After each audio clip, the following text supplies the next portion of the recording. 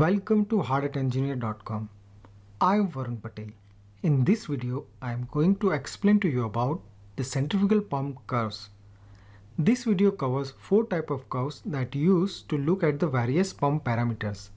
And in the last topic, I will explain to you about pump family curve that is used to pump selection.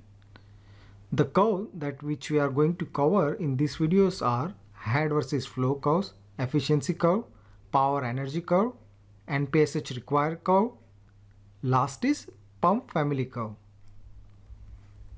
So watch the full video to get the complete understanding of these topics, and don't forget to subscribe because that way you will get the notification of my new videos. You can subscribe right now by just clicking the subscribe button on the right hand side of your screen. Let's start with video. The first curve under the pump performance characteristic is the head versus flow rate curve. It is also known as pressure versus quantity curve. To draw this curve, head is plotted on y-axis and flow is plotted on x-axis. You can see the sample HQ curve in the image here. Now let's convert this curve to the word so that you can understand the same. The highest point A on the y-axis is called shutoff pressure. It means when there is no flow, this is the highest head available. Now point B on the x-axis is the highest flow from the pump when there is no head. Let me give you a practical example of this. Consider that you are watering the garden. Point A is when you keep the pipe vertical and the water will go to the certain height before it starts to fall. Point B is when maximum water is coming out of the hose when there is no pressure head. From point A to B, you can see that head will be reduced with the increase in the flow rate. This is all about head versus flow curve. The next pump performance curve is an efficiency curve. All the charts shown here in this video are plotted for constant speed fixed diameter impeller pump. What does that mean is that here we have considered that we have used a standard motor that run at constant speed, and impeller diameter is the same for all the performance chart. For this particular efficiency curve, you can see that initially pump efficiency will increase and reach at the maximum and then decrease with the increase in flow rate. To understand this point, let's continue with our garden hose example. Keep the hose at 45 degrees so that the water will go to the farthest point in the garden. This point is called the best efficiency point or BEP. Here on the chart, it is shown as a point C. Ideally, you should run the pump within the 10% range from the BEP to avoid the damage to the pump impeller and seal. When you select the pump, you have to choose the flow rate and head within this range. Now the third curve is the power or energy curve. You can also see that with the increase in the head and flow rate, power consumption will also increase.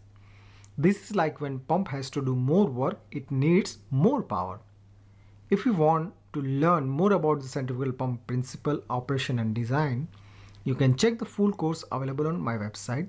It is a 7-hour long course covering every aspect of the pump that will make you super confident about the centrifugal pump. The next curve is NPSH required curve. Net positive suction head at the pump suction is necessary to prevent cavitation in the pump. From the curve, you can see that the NPSH requirement will increase with the higher flow rate. This is like more liquid with higher head has to enter the pump when you push more liquid out. Now let's put all 4 curves on a single chart. Here it will give you an overall pump performance review. You can see how these curves interact with each other. As said earlier, all these curves are drawn for the constant speed fixed diameter impeller. If you change any of these, all the curve parameter will get changed. So how do you select the pump? Well, all the pump manufacturer develops the pump family curve that shows multiple curves on a single chart.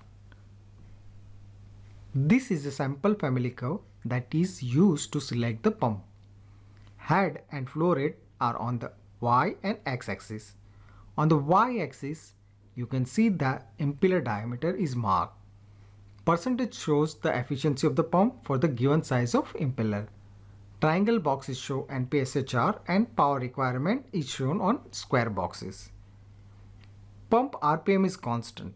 NPSH and power requirement are also shown on the same chart. Let's say you want a pump with 30 meter head and 225 meter cube per hour flow rate. This is your normal duty point. We want our pump should run with the best efficiency to save running and maintenance cost over a period of long time. You can now see that if you select the pump with an impeller diameter of around 10.25 inches and 30 HP motor will fulfill your requirements. You have to maintain more than 9 feet of head at the suction to avoid cavitation. This is how you select the pump. This is all about centrifugal pump performance curves. If you want to learn more about the centrifugal pumps, principle, operation and design, you can check the full course available on my website. It is a 7-hour long course covering every aspect of centrifugal pump that will make you super confident about these topics. Please do like and share this video and subscribe to my channel because that way you will get the notification of new video. See you soon. Goodbye. Take care.